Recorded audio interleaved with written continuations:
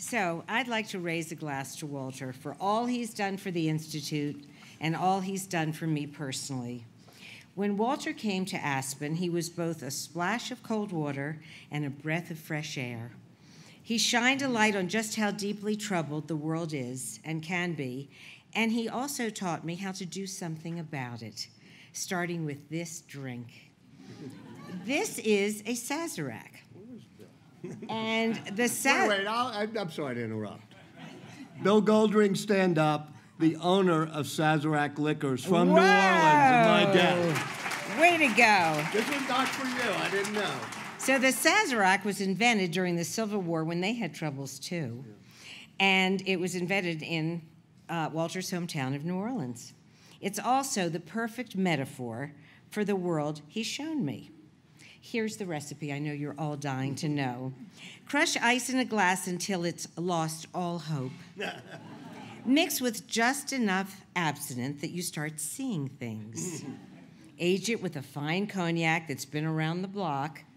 Add sugar for sweetness, bitters for humility, and finish the whole thing with a thin peel of all the lemons that life throws at you. Trust me, after a few Sazeracs, you'll forget the troubles of the world too. But one thing we will never forget is our dear friend Walter. Here's to Walter, a true Renaissance man and a true Renaissance friend. God bless you. That was really beautiful. Wonderful. Can we get drunk? Can we get to drink?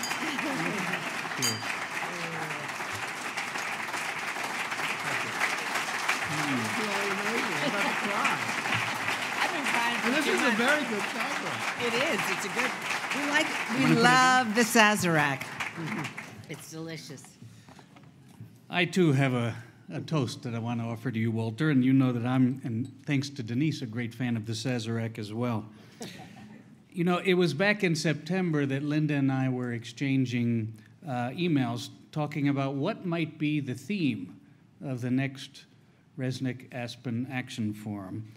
And I sent her a note saying, what do you think about having the next Action Forum focus on something we call the Great Reset? And she wrote back and said, I think it's a great idea, but little did we know that when we selected that topic, Walter, that it would be a reset moment for the Aspen Institute itself. I was in Shanghai. I landed, I think, on a Saturday, and I had an email from Walter, kind of cryptic email from you. I don't know if you remember, and it said, when you get a chance, call me. I'd like to talk. And I said, sure. We're in different time zones. I'm not sure it's going to work right now. Let's figure out a time. Can we make it tomorrow? And he said, no, that's fine. There's no rush. But I do remember that I called you, Walter, and you said to me, Peter, I want to share some news that I've already shared with our chairman, Jim Crown, and that's that I'm going to be leaving the Aspen Institute at the end of the year. It took my breath away. I had to sit down. I was sitting in my hotel room with the phone. And I said to him on the phone, and actually in several texts over the next few hours, you'll remember saying, Walter, don't do it. I mean, this is not a good time. I mean, we're just getting started here. And you know what he did? He looked at me without blinking, and he said, don't be afraid, Peter, you can do it. I came out of the formal part of my Henry Crown Fellowship program in the year 2000, and I was invited onto the Board of Trustees, and I think it was in 2002 or 2003, I'm not entirely sure. If I had to choose the image of the Aspen Institute before Walter, I think the best image I could come up with as I think about Walter was the closed door. The Institute was world-renowned for its very important gatherings that were taking place behind closed doors. And a lot of important gatherings of all sorts, from some gatherings on national security to gatherings on education, from gatherings, yes, on leadership. If I had to sum up Walter's legacy, he arrived and he threw open the doors. The Ideas Festival, the Security Forum, Spotlight Health, the Resnick Aspen Action Forum. Sunlight, Walter said, inclusion. He said, if we have good ideas, if we're doing truly important work, why are we keeping it so secret?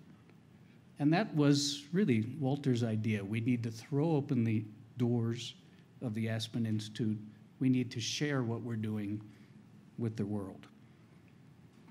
I joined Walter in my current role in 2004, not without some trepidation, you'll remember. I was CEO of an organization called TechnoServe. I'd been running it for 8 years. I'd been there for 17 years. And Walter, I think we met, it was a snowy day in New York. I think he took me to the Harvard Club. He soon learned that I don't own a tie, and so he stopped doing that. But he told me he loved the idea of globalizing the Aspen Institute, and he'd seen something that I'd written a few months before, and said, why don't you come and join me? And I told him, Walter, I'm a little nervous. I'm running something now. I don't know if I want to work for someone else. True. And he said, look, he looked at me. He promised me his full support. He promised me a minimum of interference. And he promised me the last weekend of every April free so I could go with Denise to the Jazz Fest. That was one of the things I had to negotiate when I came to the Aspen Institute, the New Orleans Jazz Fest, for those of you who don't know that. I've never looked back. I spend a lot of time in China these days, and I read all sorts of things from China, thanks to our fellows who are here tonight. It was Lao Tzu that said, when the best leader's work is done, the people say we did it ourselves.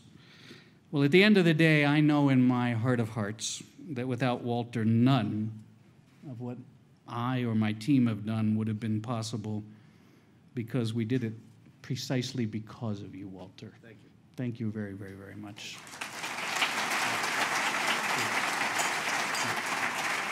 That's pretty awesome. It really is.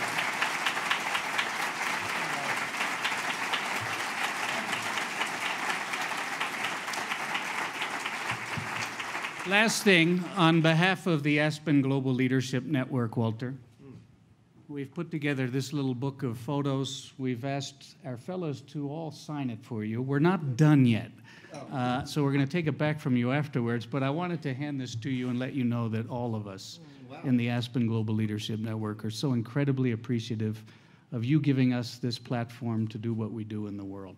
Thank you.